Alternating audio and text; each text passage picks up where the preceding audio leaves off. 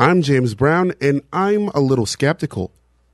In late 2019, Netflix released its most popular new titles list, voting stars like Kevin Hart, Dave Chappelle, Robert De Niro, Adam Sandler, and Eddie Murphy. But after scanning the list, the truth about any piece of information generated by Netflix screamed at me. There's no reason to believe it's true.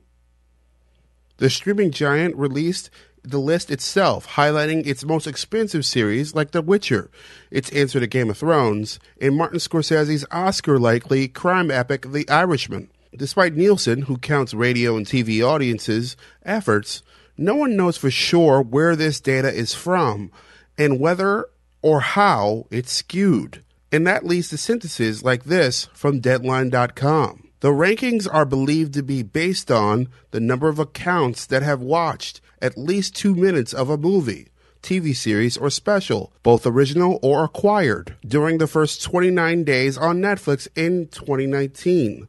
For series that air multiple seasons in one calendar year, only the most popular season is counted. With the internet ablaze based on these lists and that word salad as the explanation, I'm left with my eyebrow raised until an independent company like Nielsen looks under Netflix's hood to see the actual stats. On that note, I'm James Brown, and I good you big night. Thank you for listening to A Little Skeptical. You can leave me a voicemail or send me a message at alittleskeptical.com. You can also find back episodes there and more about me. You can find me on social media at James Brown TV everywhere. You can also find the show at A Skeptical Show everywhere.